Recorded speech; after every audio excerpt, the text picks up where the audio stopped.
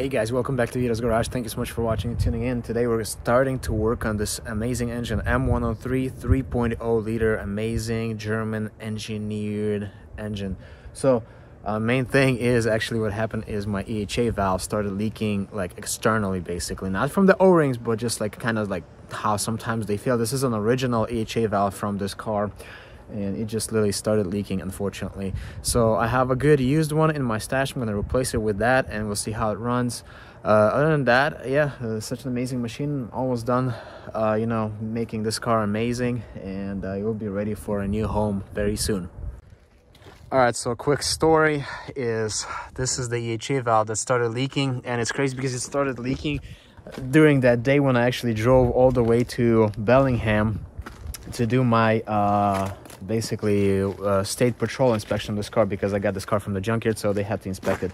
But long story short, I went there and it's crazy, I started to smell like fuel, and then I pulled up literally and I saw that EHA valve was just like kind of like drip drip drip, you know, and I was like, dang, that's crazy, you know, what am I gonna do? So I had the silicone sealant, and I put silicone sealant, so it did work for a while, but now it's still like there's, you know, the fuel is doing its own thing, and it's actually like leaking again from there. So I have a good used EHA valve right here that I'm gonna install on this car, and we'll see how she does. And I have the air cleaner out, as you can see. I'm gonna start cleaning everything right here, guys, making it amazing.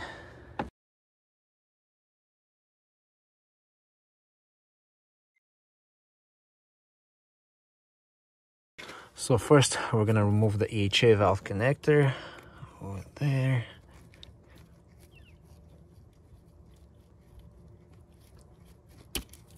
That's out of the way, and sometimes these two screws, they can be either Torx or regular flat. In my case it was T25 Torx, and I already loosened them. Just gonna take it all out. So yeah, I did seal this EHA valve from the outside, but you know, just be careful. When I was doing it, I was kind of trying to be careful and not to introduce any sealant into the actual stuff, the area. I kind of went full send on it, as you can see, but it still didn't help. It's crazy, guys. All right, so I got two brand new O-rings I'm gonna install, and I cleaned up the area already for the EHA valve, and yeah, I'm gonna go ahead and install that.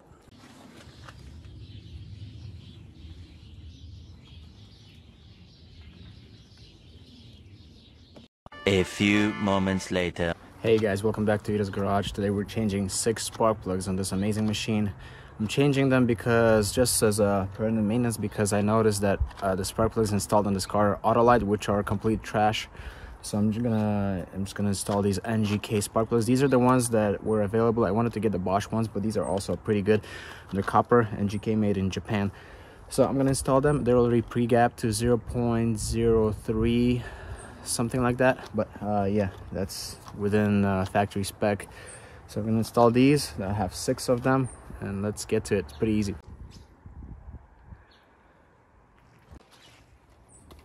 All right, so we got these guys. Simply start pulling spark plug wire one by one, just kind of carefully. Don't pull on this blue part. I'm gonna just pull on the actual metal. Try to pull on the metal so that way you don't break anything. All right, and then we got our socket.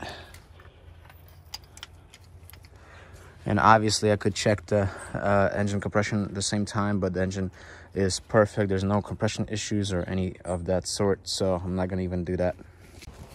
I already loosened this spark plug, and I'm gonna pull it out, and you will see what I'm talking about. This one is actually, this is what it looks like. It's got some fuel in it, because I'm currently also having a no start situation on this car.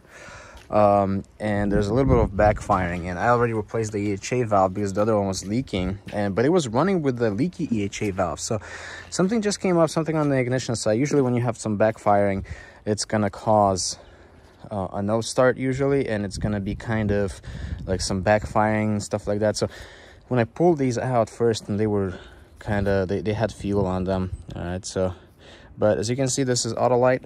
I don't like it. I'm gonna throw these things away and install normal spark plugs. All right, so there's the NGK spark plug. Put some copper paste on the threads. All right, and yeah, it's made in Japan. So I'm gonna install all 6 of them.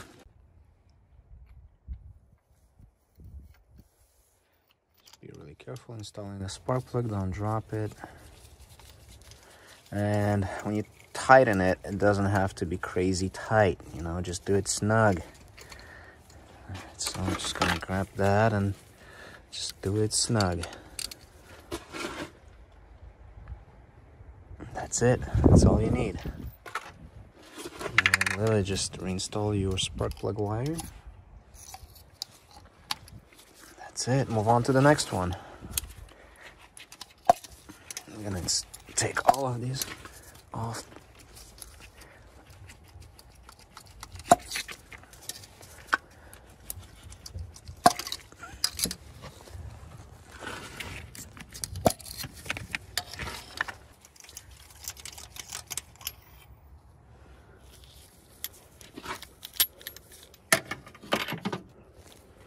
It's also Autolite junk.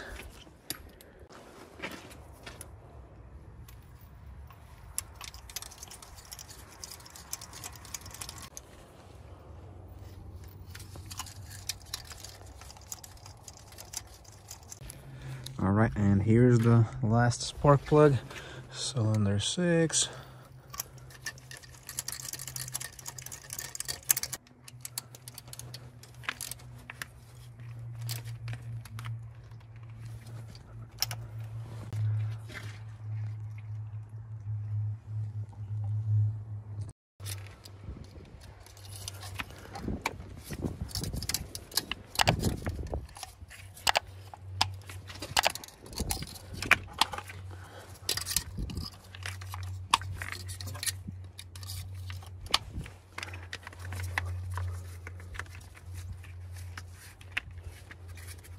Cool.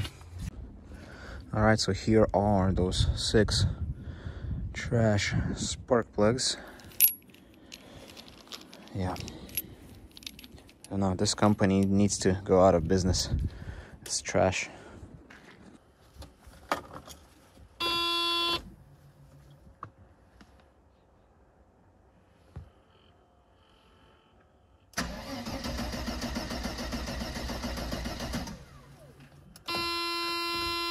Yeah, so definitely have a feeling that the problem is with either distributor cap or ignition coil, even though I checked and I was getting spark from one of these wires. So I'm gonna have to open up some more, but EHA valve is not leaking anymore, so that's good. I installed good to use the EHA valve on this thing. Okay, we don't have any more fuel leaks, so that's good. All right, late night, and I started removing this. It's crazy because this valve cover has never been, well, maybe it's been off before, but the gasket is original on it. It's never been replaced. That's crazy. I can't believe it. All these hoses are super hard. Also, the ones that go to the idle control valve, I'll probably be replacing those. But now I took off this. Here's why this car is not starting. All right, take a look at the oxidation and everything. That's pretty insane. And there's oil too. Let's see. No, it's actually moisture, but it could also be leaking oil from the front crankshaft seal. So I also ordered a front crankshaft seal, and I'll be changing that. So there's a lot of work we have to do. All right, have to clean everything, make it all nice and amazing again. Look at all this moisture in here, and literally every contact is just oxidized. Wow, that is insane. Craziness. Well, in the meantime, also replace this guy. I'll probably replace the front crank seal. So yeah, we're gonna be pretty busy on this bad boy. And also clean all this area here, make it nice. Alright guys, so it's actually late, but it's a couple days later. I got a brand new cap I'm gonna install, and this is actually, I got it from O'Reilly, and this is the only one they had, so I'm gonna install that. And I'm actually really happy because this is not Chinese. It's actually made in Italy. I don't know if you'll be able to see, but this is made in Italy. So this is not some Chinese garbage, and it's really nice because all of these, as you know, this is 6-cylinder, so all of the cylinders are marked right there. It's gonna be easy to install it.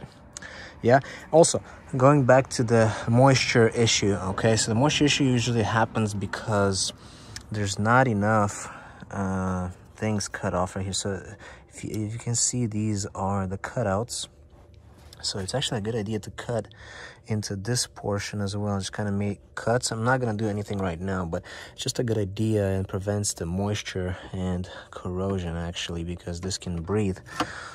Because as you can see, the other one is just kind of bad. See, but if you cut into this, I mean, it's gonna, yeah. And as you can see, it was all that tracking right there. Yeah, so good idea to replace the rotor. This one looks pretty good. I'm just gonna sand it a little bit and leave it as is. And I was initially thinking of replacing the camshaft seal, but it's fine. I just want to get this car back on the road and, you know, running again. So I'm gonna clean some more of this, install a new distributor cap, and yeah, we're gonna try to start it later on. All right, so we got this out. I'm gonna clean everything here and disconnect this old distributor cap. Good idea to clean everything, which I'm gonna do. Also, good advice, disconnect the wires while this is still installed, otherwise you're gonna be fighting. All right, so I'm currently installing a new distributor on. I'm just really tired tonight, so I don't know what I'm doing.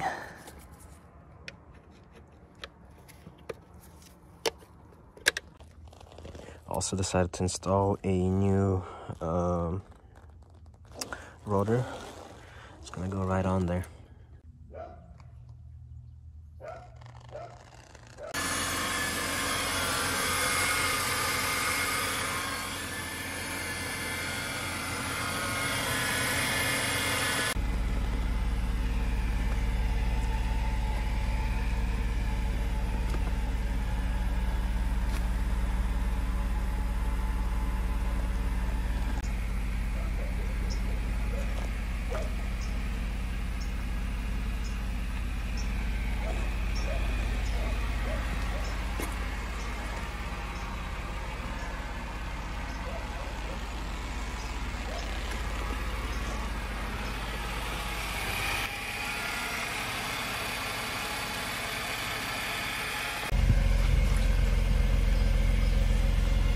It's a lot warmer today. No smoke.